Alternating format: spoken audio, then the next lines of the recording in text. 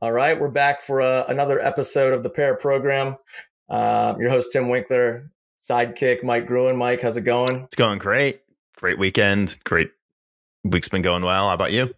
I'm doing good. I wanted to, I had to explain a little bit of an experience I had yesterday that kind of led me down my pairing of something here, which was, trips to the dentist and inopportune conversations.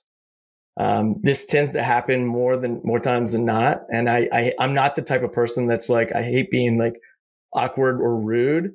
I have to respond. Yet when there's utensils in my mouth that are scraping, the roof of my mouth and like gums, I don't really feel like responding to the question that you're going to ask me. But it's funny because led on for no joke, led on for 10 minutes to where, that she'd ask a question. And then I would just sit there for about a minute or two, and then I'd respond to the question, and then she'd go right back into another question. So it was just like, so my mom would have that same problem with one of our hygienists growing up, and she'd just take the stuff out of her mouth, like whatever was in there, to answer the question and then put it back like that to basically show like how annoying it was. I just went to the dentist myself. Had a similar experience. Well, had the exact opposite experience. My hygienist 2 times ago didn't say a word, just went in there, did the job. It was great. Awesome. At the end of it, I even said, this is probably not going to sound like a compliment, but I super appreciate that you didn't talk to me at all during it. And she laughed.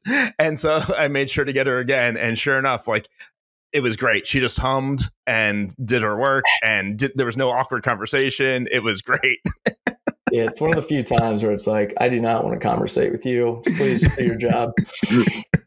What you got? What's your pairing? I mean, mine's not quite as a hot take as that might have been, but I guess it's just my Jewish nature.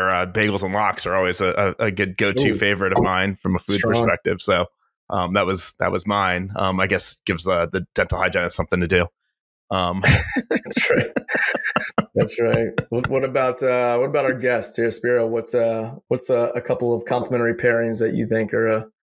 That was a fun one to think about a little bit. I think one is poodles and pandemics, mostly because we just stumbled upon a family friend of ours had a farm, and they had an extra poodle in January of 2020, and little did we know it would be like one of the better additions to the family, especially during lockdown. And it's a really great pairing. Is it a standard poodle or a mini poodle? Mini poodle, but she was the runt of the litter, so she looks almost like a toy. Wow. But we love her anyway. Pandemic poodle puppy. That's strong. Yeah. That's strong. Yeah. Mike Grove, what you got? I'm inspired by Mike's food one. So I will say a pairing that I like is peanut butter and raspberry. Ooh. I've not tried that. It's an unusual combination, but you get the saltiness of the peanut butter with the tang of the raspberry.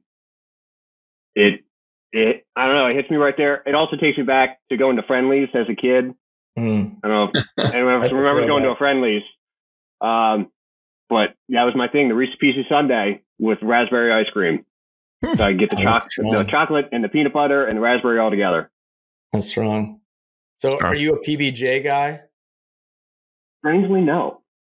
Interesting. I really dislike PB&Js, even though it's based on the same flavor profile. Is it the texture? Because I know, like, yeah.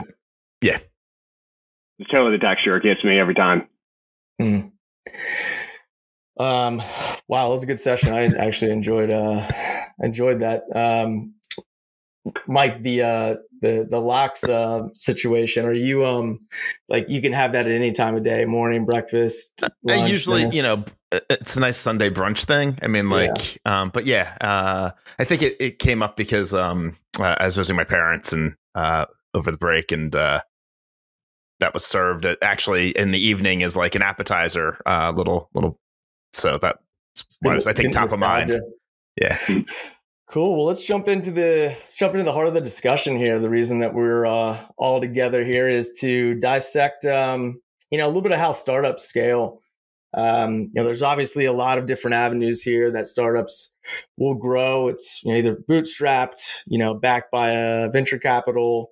We have Spiro here, who's got interesting perspective coming from leading companies underneath a holding company. And so I thought the best way to kind of kick things off would be, maybe Spiro, just kind of starting with you, a little bit of your background for context for the listeners is, where you've kind of come from. And then we can kind of jump into, riff a little bit more of like, what some of those pros and cons are from each angle, because you've been the one that's primarily seen it from the holding side.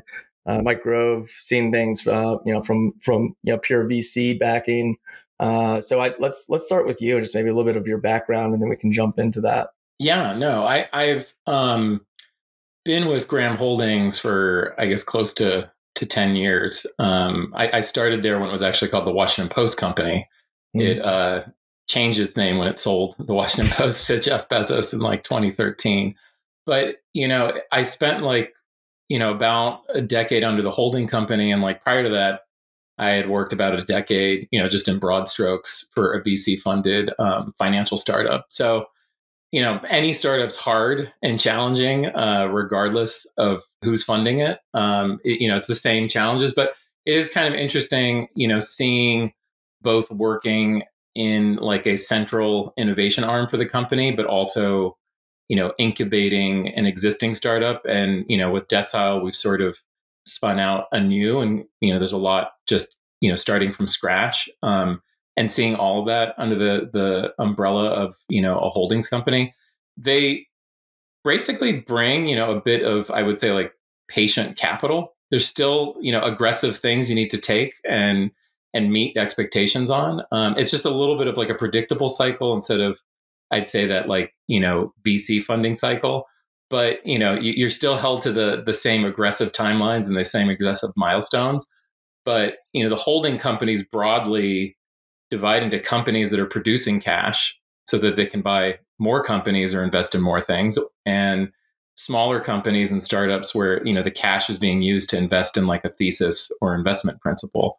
So it's a little bit, being in the startup, it's a little bit being at the kids table while the cash companies are sitting at the adult table. But, you do have a bit of a different type of network of resources. VCs bring a wealth of connections and different types of resources, and you have your board. And with the holding company, same thing. There's just an element of being able to see, such a wide variety of companies at different stages, as opposed to being, in my previous startup in the VC side, you're just one of many in a portfolio, knowing that maybe one or two are going to make it. And, I think that's also worth pointing is the sort of relationships between the portfolio companies versus the relationships probably between the companies underneath the holding company. You guys are probably a little more. There's probably a little.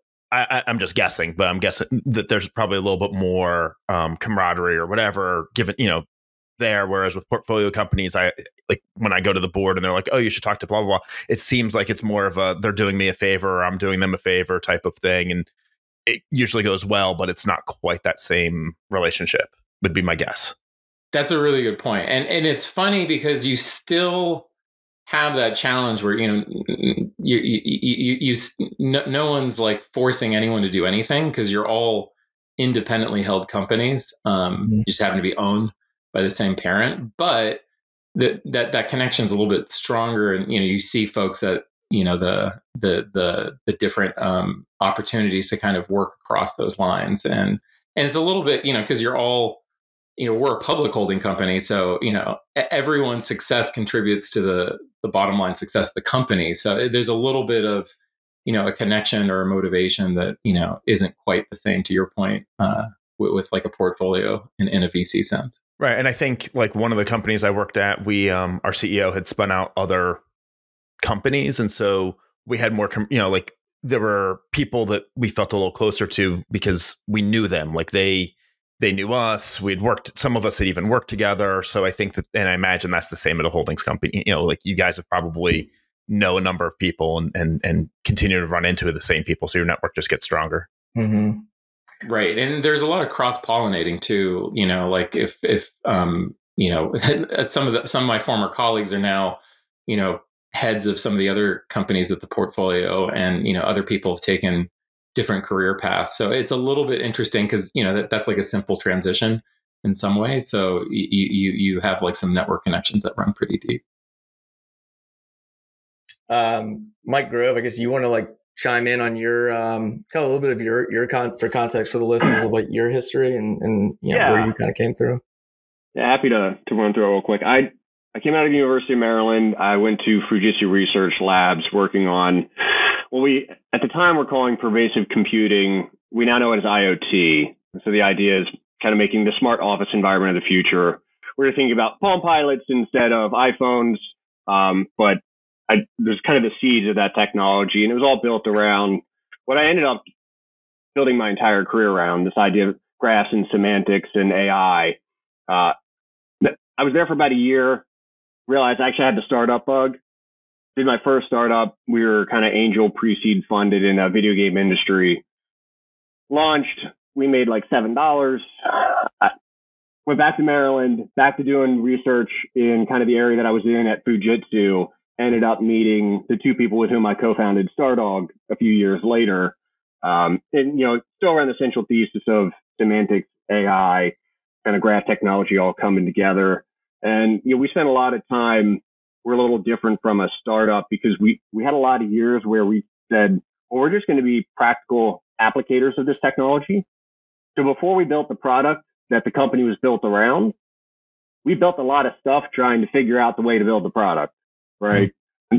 It took us about 6 years to see the silhouette of like, okay, that's the thing that we need to go build.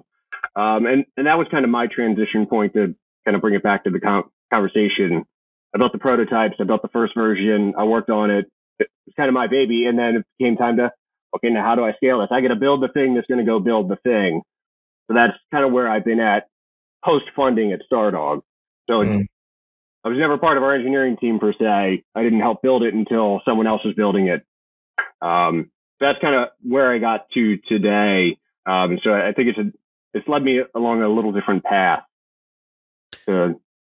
Yeah, that's interesting. I think the different paths of even within VC world, like I was doing some consulting and just sort of surprised at the various ways. Right, there's the like, well, you go out there and you sort of prove it a little bit, and you get some sort of traction in the market, and then you can and I think a lot of like, at least myself, that's sort of what I always think of as like the more traditional route is like you get a little bit and then you can go and say like, look, here's the seed of my idea. Like, obviously if I could just put some fuel on this fire, we'll take off.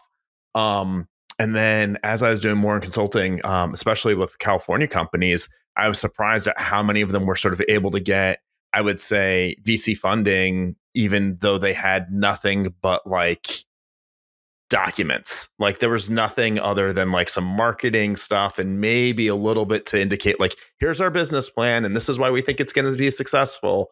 And we're still able to get that sort of funding. And I think there's all these different ways that you can go about getting that money.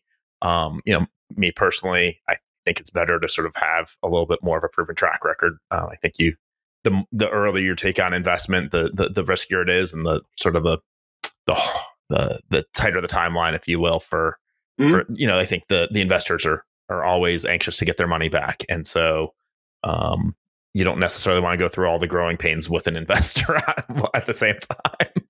No, I wish I knew what I know now 6 years ago when we started this journey. It is not like the books make it seem. It's not like what the movies or TV show like. It's not a weird thing to have to deal with. And you're right. There's a lot of different ways to even getting off the ground. It was surprising when we walked in with customers. We started fundraising. We had customers. We have revenue. Like, kind of worrisome, guys. Why is having revenue like we've got a product, we're selling it? Why aren't you making more? We don't have an answer. And we're first timers, so we didn't know that like there was a specific answer we were supposed to give. So, it took some time. Yeah, I think that's, what are some of the other things that like maybe some lessons that you've learned or things that you sort of wish you knew 6 years ago or whatever? Well, the one thing, I got a lot of advice from people, and they usually give me like a list of 50 things. I can remember one. maybe 3. So like the one thing that I think I wish someone would have told me first was engineers are scared of process, right? Like you hear process, you think guys in suits asking for you to change the icon color. You have flashbacks to Office Space, that guy that was like Bill Lumbar that you remember from your old job. Yeah, process does suck, but at least write everything down. Like you don't have to be so rigid that, oh, you got to do the TPS report in triplicate. But it's a hell of a lot easier if you can do it. Man, it's in GitHub. I wrote it down. Just go follow that. All the instructions are there. Yeah, I mean, I think that it's about, when it comes to funding too, having gone through it a few times, the documentation I had put together, had to rush to put together for a funding round, very different.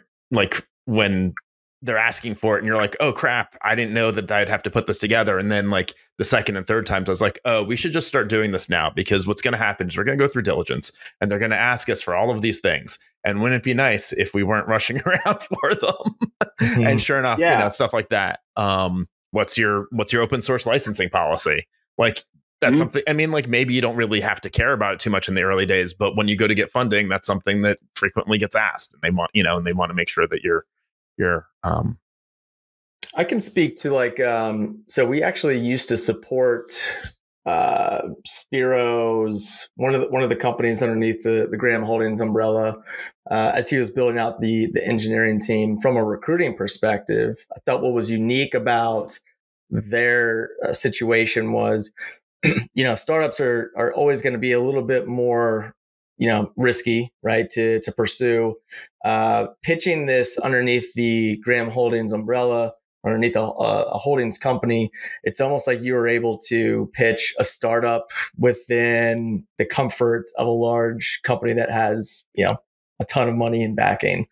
And so it was almost a little bit of best of both worlds. So I thought it catered well to those types of candidates that maybe wanted to explore or experiment what a startup environment might be like, without the risk of the benefits might not be as appealing, or they could already come in with aggressive or competitive compensations because it was coming through a holdings company on their check. So that was something that I thought was unique. Mike, I don't know if you're from a recruiting perspective, the different levels that you graduated through from angel investment to Series A to Series B, were there certain milestones where you felt there was a little bit more of an ease of attracting talent because of a little bit more stability, or how did that play out for you? It definitely was getting easier from the stability perspective. Just like something about having gone through multiple funding rounds, even if people had never heard of us, it's a startup, but they've been around for a while. Now the pandemic then really turned it around for us, because what was our big strength there? That we were fully remote. You got to be scrappy as a startup. Hire the best people wherever they are. Be remote. That was kind of weird. So that we lost that. So we see a lot more competitiveness now from that. People have more freedom to move. People can freely move. We're seeing a lot more job hopping, a lot of short stints on resumes over the last 18 months, and people just trying to find the thing that works for them. So it's gotten harder, but it's gotten harder in a good way, because it's made my job more focused around what's going to be the best thing for me and the employee, and building like a lasting relationship that works for them and works for me. Doesn't just help the company ship units.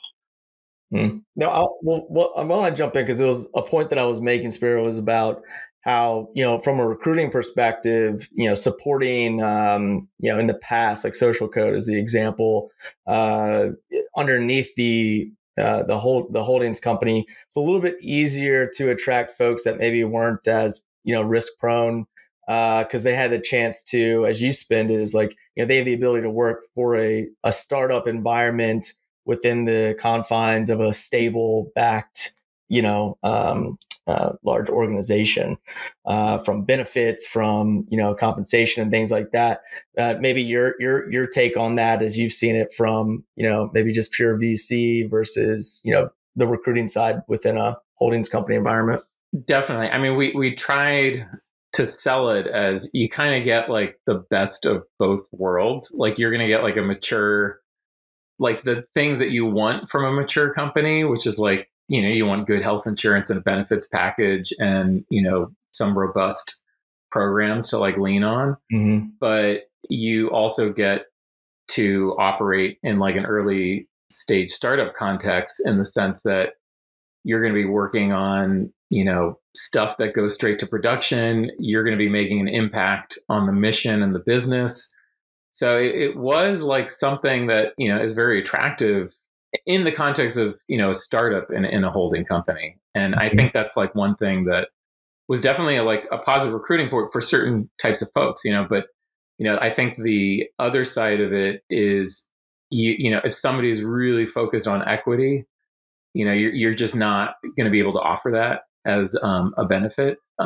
Even though, for those of us who've had a lot of experience with, like startups and, the equity attraction is, both good and bad, and so I think there's a little bit of a more cash focus, I would say, both in terms of how the holding company runs its business and sort of how it positions the startups, which, it means there's a little bit more, maybe like more patient capital, still aggressive, but, patient capital. But you kind of get that like feeling of, the excitement of a startup, but, you know that you're going to get some good resources behind you.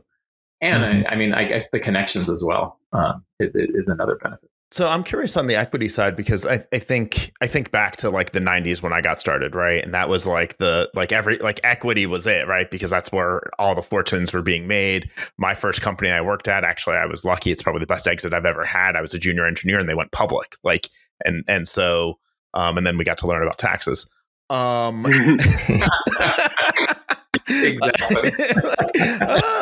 Anyway, but I wonder, like, as the years have gone on and we've got the sort of .com bubble burst and we've sort of moved on, and I do think that, at least when I'm recruiting, I think equity for most engineers or most people coming into a company, unless they're really at those upper levels, the equity piece isn't even as top of mind for them. I think most people these days are thinking more cash. I'm curious if you guys are seeing that, Mike and Spiro. Yeah, I mean, from our side, I'd say that, for a lot of the folks that we're recruiting, and I mean, I guess this is true, VC or not. I mean, you really want them sold on the mission. You want them sold that you're in the space that is exciting. But I have seen folks, like, we've never run into an issue with like somebody not taking the offer because, we don't have like an equity component. And I think, a lot of the other exciting parts about it, and, if you actually think about it in a mature way, that, in terms of, your own career and financial growth, like some of the same outcomes are there. And at the end of the day, you need to build a company that is running a really good business. And, and the ends to that is a little bit more, you're putting a little bit more faith in the company, if you will, that they're going to do right, versus like, what I would say, like, being attracted to the option package. But I think there's probably a little bit of a selection bias in terms of the people that you're even seeing get to that offer stage, right? They wouldn't be, if they were really interested in equity, they probably wouldn't be talking to you. That's right. I'm curious, Mike, what's your experience on the equity side? Yeah, it definitely feels like it carries a little more weight, or people are at least more openly saying, yeah, it's a lotto ticket. I know I can't sell it. You can give me more of it, but like, are you going to let me work from home? Are you going to let me set my hours? Do I get to work on the cool project? Or are you going to stick me on bug duty detail? And am I going to take off time for COVID shots for my kids whenever I want? Like, last minute, like, those are things that the conversation orients around now. And cash. Yeah, I mean, I that's my experience as well. I think there's so much that people now have a better understanding of when it comes to what equity actually means. That it's very hard to actually get paid out, especially if, depending on what level in the organization you're coming in at. And there's all these different stage they're at too, right? Like the seed stage is going to be much more appealing, and and probing at that equity stake versus like the Series A, Series B, you're a little bit more diluted at that point. Right. And then also the terms of whatever deal got put, the term sheet that was given, and there's so many different structures for that. It can get pretty complicated to try and figure out, like, am I ever even going to get paid out? Give me the cash up front. So I think that probably helps with a certain extent when you're talking about competitive advantages between startup and traditional VC back versus, say, the holdings company. Similarly, being able to offer benefits packages, I think I've seen the opposite trend, which is HR platforms are so easy to do these days. They've really applied some technology there that I think smaller companies, when I think back to like the first company I worked at, where we had one woman who was like the office manager, HR doing, and payroll and all the rest of it, like she was spending so much time just dealing with that stuff that like the idea of offering a 401k wasn't even like an option. And now you have all these different platforms out there that just make, I think, it much easier for smaller businesses to offer those types of things, programs that you would see at a more mature company. So I think that there's less and less differentiation between those two. I'm curious if you guys are seeing the same thing. Sorry, I was just sort of preaching there for a little bit, but leading the witness, if you will. Well, it's an interesting point, and I guess there's a little bit to kind of also what you're alluding. Once that feels a little bit more commoditized, then some of those things just become expected, and some of the advantages of like an older company, like you almost have to remind folks of some of the benefits, and they just don't necessarily register, even though there may be like a cash component. For a while, anyone joining the holding company would be part of a pension program. It's like, who's getting a pension these days? And, Graham Holdings had the unique, they had a bit of an overfunded pension, if you will, given the guidance that Warren Buffett gave them, over decades. And so they were in a unique position to do certain things and take certain actions. But, I would often, have to remind folks that, hey, you have this money sitting in an account that you can take, now or, continue on. So it's funny along those lines. But yeah, even as a startup and holding company, you're still responsible for, kind of how you're dealing with everything, but it's becoming a lot easier. So I think there's just expectations. Those are just becoming the norm. Yeah, now Mike, I'm curious, like the expectations, obviously you have a 401k. The question is, how much do you match? And we didn't for a little while as a small company, because it was that or hire people. Right. Like, those are the trade-offs that we're making. And loud and clear in voice kept saying, well, we kind of assume this. This is part of status quo now. And fortunately, Mike, you're exactly right. We have the one person who manages all of that. And that's the only way we can do it all, because the software is advanced so much. A single person manages the 401k and the health plan, which is competitive. My wife has healthcare. She's got a new job. My plan's just as good as hers. Right. So, we didn't switch. Or just as bad, depending on who you talk to. Yeah. That's a whole different podcast. Don't get me started on that. Yeah, we actually I'm proud of that as a startup, that we can kind of meet everyone else where the expectations are. Right. Yeah, we actually just rolled out our first 401k. Officially goes active next year. We're at 22 employees. Prior to that, we had a simple IRA and just kind of winging it. But like a lot of it is, there's just so much paperwork, and you have to do educate yourself.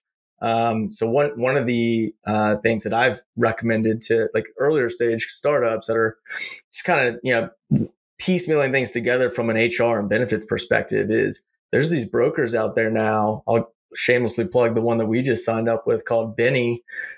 They do a lot of the legwork for you in terms of explaining not just like 401k and matching and what it means and what you're on the hook for, and the different regulations, because there's all sorts of safe harbor this, and so helping to just break it down, simplify it for you. They do the same thing for insurance plans, and actually walking through, this is what your deductible actually means. A lot of people don't really understand it. They're just kind of like signing up for things. So I think there's like a lot of value now since startups are, so popular, these brokers that are catering to these startups and small businesses to help you kind of have a little bit more of that, like a feel of a more established company and be able to offer a bit more than you once probably could.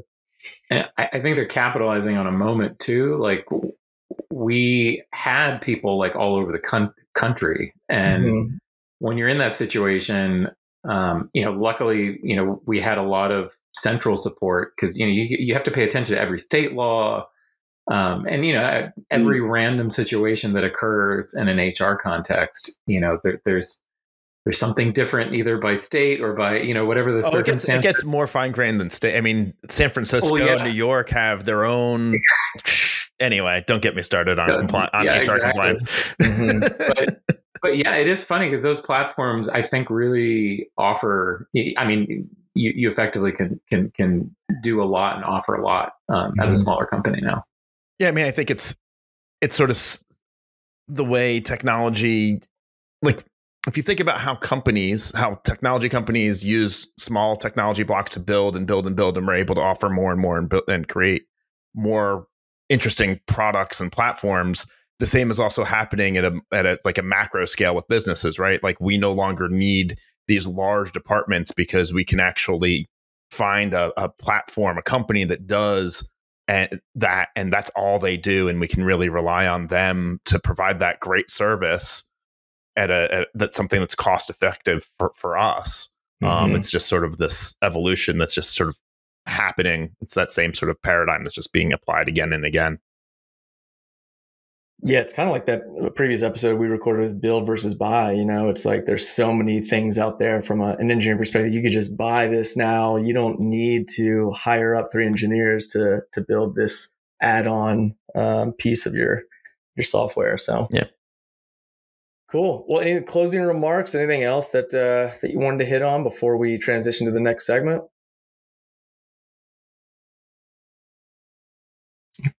Good. Cool. All right. Let's transition. For a second, I just assumed Spiro had frozen again. You should just assume that. I wasn't sure if you're talking to your co-host, Tim. Sorry. Oh, sorry. No. For the guests, anything, Mike Grove or Spiro, anything else you wanted to add in? I guess the only thing I would say, the topic is how I scaled this.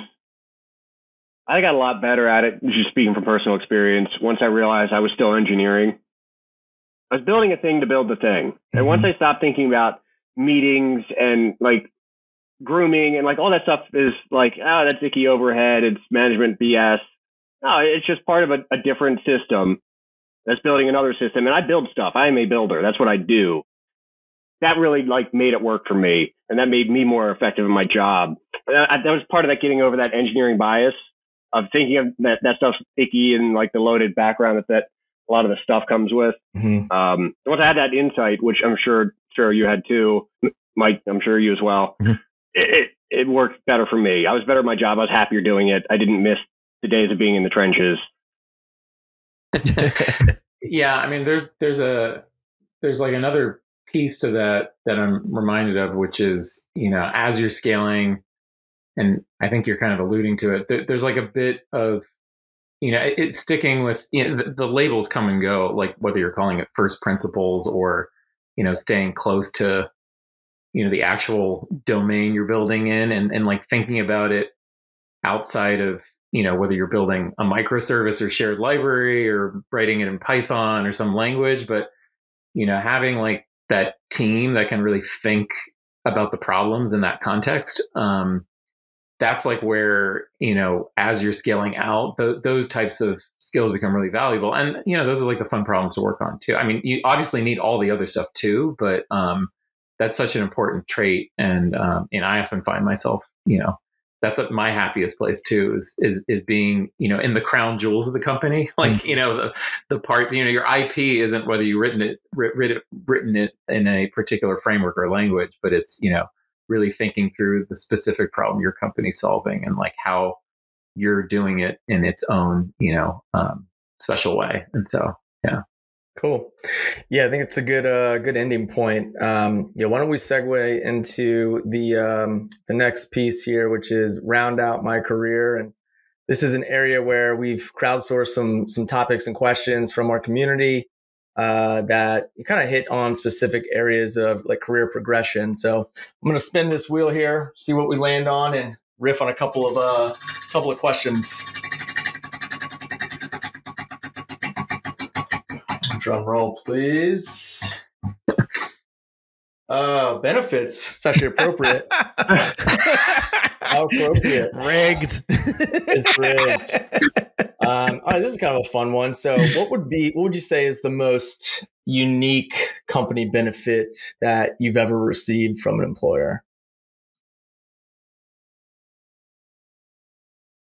I mean, I will probably go back to the one that I was most surprised by, like just the whole pension benefit, which is, just seems so antiquated. It's, the holding company's been around since, the 20s and 30s. And so it's just funny, but it's also just funny thinking about how, people just used to approach their relationship to a company. And even though the stats are kind of counterintuitive today, like people actually are staying at certain jobs longer, even though, all the press around the Great Resignation and everything else going on. But it is funny thinking about that, just as far as like, a benefit that is a little durable. They've certainly shifted just in the last 2 years, right? Since the pandemic, it's there's some off the wall benefits that are we're seeing like benefits need to be more personalized. It's not one size fits all anymore. A good example is like, you used to get like a gym benefit, a gym membership, because everybody's coming to the office. The gym's right, downstairs. Well, now, maybe 75% of the team is no longer coming in to the office. So do they just not get anything? So we're seeing a little bit more of like, almost like buffet style, like, hey, if you think that, personal well-being or mental health or nutritional counseling is something of interest to you, we have that option instead of going physically to a gym. Mike Grove, what have you seen? The exact same benefits have gotten a lot more generic. Just what's the point of a commuter benefit? We used to do that. I took advantage of it. It was nice, but I don't commute. No one else in my office commutes. It's sitting empty. So now it's just a generic little bit of stipend that everyone gets. So it's gone from more exciting to less exciting, but I think more universal. So we've been trying to find other ways to provide some of the same culture building perks that benefits can provide, like the gym membership, but doing it in this digital age. We had a lot of success in something like goofy trivia and digital escape rooms. Not benefit, but it got people excited and kind of kindled the same sort of things that maybe you hope for from other perks that you offer. The digital escape room is intriguing to me because I had somebody explain this that they offered this to their team as well. Is it literally somebody putting a webcam on their head and trying to navigate while everybody's telling them what to do? What they did, it was more like a hackathon. So you'd like hack and like code around a puzzle and like unlock things. So interesting. It was for engineers, so it was very engineer related. So we did one company where it was company wide, and it was solving puzzles. Whatever, we broke up. The company just broke up into teams, and it was solving puzzles, and there wasn't really hacking as much as just thinking some things through and thinking logically and watching the dynamics as different team members who think differently try to work together to solve a problem. This was literally a GoPro on somebody's head, and the entire team just kind of watching this, live and directing them where to go through different rooms. Wow. The escape room. I have not seen that. Isn't that wild? That's like escape room telepresence. That's right. That's right. Well, it's funny because some things, everybody's transitioning those things to virtual, and some things kind of make the leap okay. And, we had like a trivia night, and that was plenty fun. But then we tried doing like, I don't know, like these drawing things and some other things, and they just got way too complicated. Everyone just drew over each other's drawing. And I think one of the biggest challenges is doing virtual happy hours. That has not for large groups, like for large groups, right. There's not a good way to be like, I don't want to hear that conversation. I want to participate in that conversation, but usually it's just sort of dominated by one or two voices, unless you set up a whole bunch of breakout rooms and get, that set up essentially a virtual conference. But I do think the trend in, back to what Mike was saying, I think being able to repurpose some of that money that maybe was being used towards benefit, like some of these benefits, like a gym membership, and just sort of taking a step back and trying to reuse that money for other things, which might have more benefit, whether it's mental health or connectedness or whatever it is, just those types of programs. I think it's nice to sort of see. I think, I think there's also, I remember I worked at a job where we got free lunch. It wasn't catered. It was like at a restaurant, it was a place. It was always at the same place. We always had to eat at California Tortilla. That was free as long as we ate there. It was subsidized. But what that created was like a lunch group that would go and do that. And then at a different company, there was a salad club. And that got I think that got a little bit of sponsorship from at least the CEO, who participated occasionally. So those types of things, which kind of create camaraderie or whatever. I don't think they're considered traditional benefits, but it's nice to see those types of things. Yeah, my wife works for a startup based out of San Francisco, and it's like a food tech startup, and their employees receive $15 a day in Grubhub to use or lose. And you'd be shocked at like people go crazy over that stuff. And like, we're over here. We're like, hey, we haven't used it yet today. Let's go ahead and hit up 7-Eleven and grab some Red Bulls and Honest Tea. I mean, it's the type of thing where, it's a valuable ad. So when you talk about going to the lunch, the lunch perk, and that could be just an alternative solution now that things are virtual. It's like, okay, well, how much were we spending per day? Let's just put that into a bundled, Grubhub dollars per day per employee. And be surprised how many people really cherish that benefit. It's interesting. I remember at that company, we ended up, went through some tough times in the .com bubble as that burst, and we retained that benefit even as we were laying people off. And there were people like, I don't understand. You're going to continue to pay free lunch, and you're not going to can't we just save some people's jobs? And we're like, let me show you the math on this, because we could pay that engineer one more day, or we could give you guys lunch for. It's like not an expensive benefit. Right. That's right.